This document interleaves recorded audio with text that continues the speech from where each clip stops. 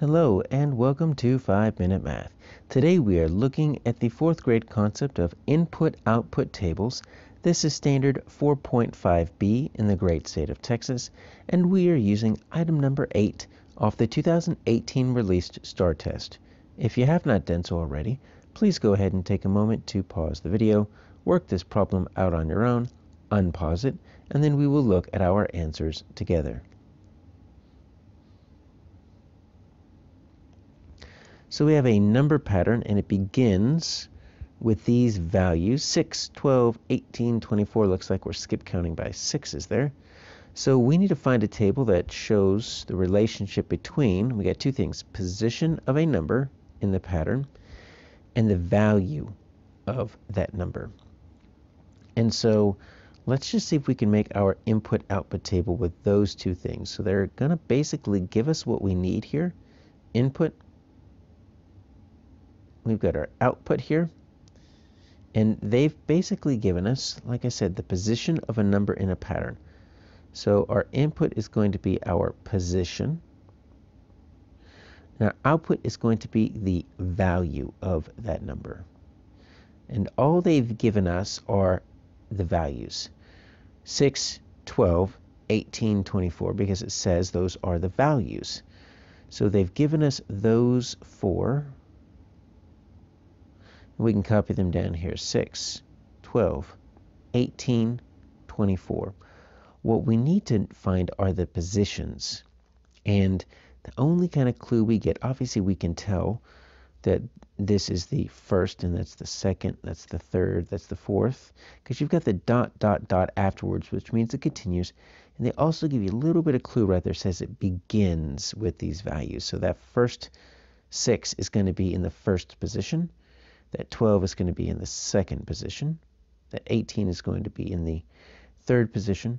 And that 24 is going to be in the fourth position. So there's our input-output table based on the position and the value. And now all we're looking for is our rule. So we are going side to side because our input and output are side to side. We are getting bigger from 1 to 6, 2 to 12. There's only two ways to do that. We're going to add, or we're going to multiply. So let's try adding. 1 plus 5, that makes 6. But does 2 plus 5 make 12? No, that'd be a 10. Does 3 plus 5 make 18?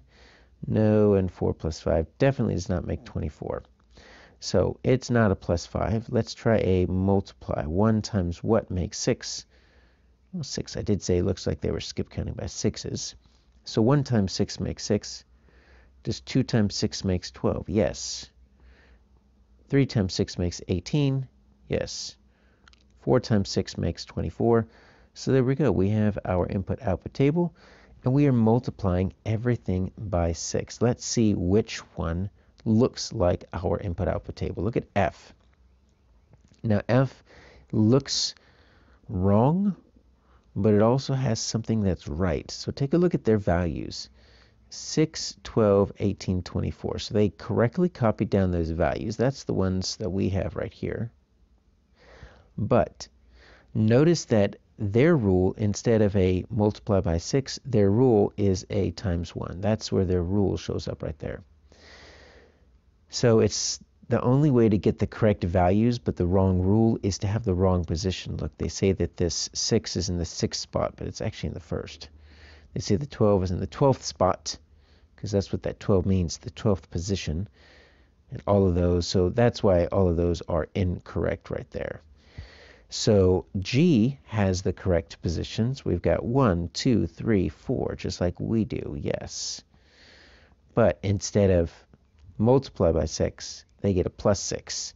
So their values are incorrect. 7, 8, 9, 10.